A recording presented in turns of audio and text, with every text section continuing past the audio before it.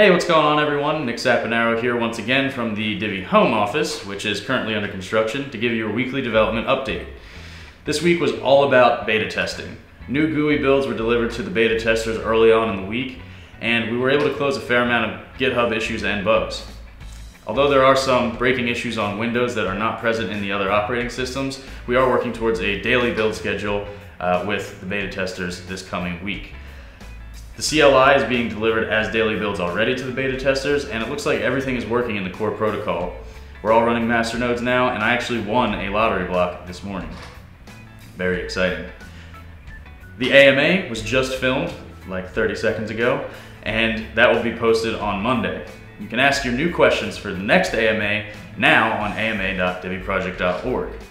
Additionally, we just opened a forum at forum.diviproject.org where you can engage with the community, ask staff members questions, and discuss how governance will work in the Divi ecosystem in the coming months. For this development update, that's all.